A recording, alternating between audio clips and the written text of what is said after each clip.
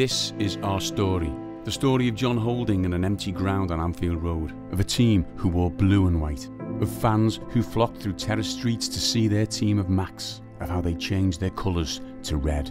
The story of an embankment they would soon call the Kop, of cup final woe, back-to-back titles and a roof that kept out the rain. This is a story of Raisbeck, of Scott, of Hodgson, of Stubbins, of the darkness of war from which the Reds emerged into the light, of a shining star in the form of Liddell. Of the wilderness years where mediocrity cast a shadow, of a saviour whose aim was to conquer the bloody world. This is the story of Yates and Kelly, of the Saint and Sir Roger, of musty boots and knowledge in abundance, of Merseybeat and fans in suits, of the finest anthem of them all.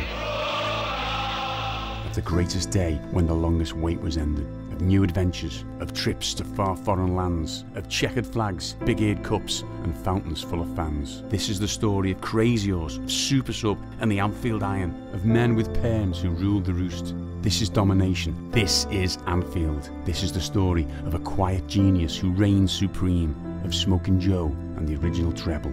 This is the story of the King, of Hansen, of Rush, of Barnes, of the greatest teams we've ever seen, of days of darkness. This is the story of an old friend rebuilt brick by brick. This is the story of local lads who rose through the ranks, of coaches from abroad who made us dream. This is the story of the old glories we rekindled on those nights when we never gave in. The story of overseas stars we took to our hearts, of fans all over the world, of dreams and songs to sing. This is the story of pride, of hope, of passion, of solidarity, of past, of present, of future. This is 125 years of history. This is Liverpool Football Club. This is our story.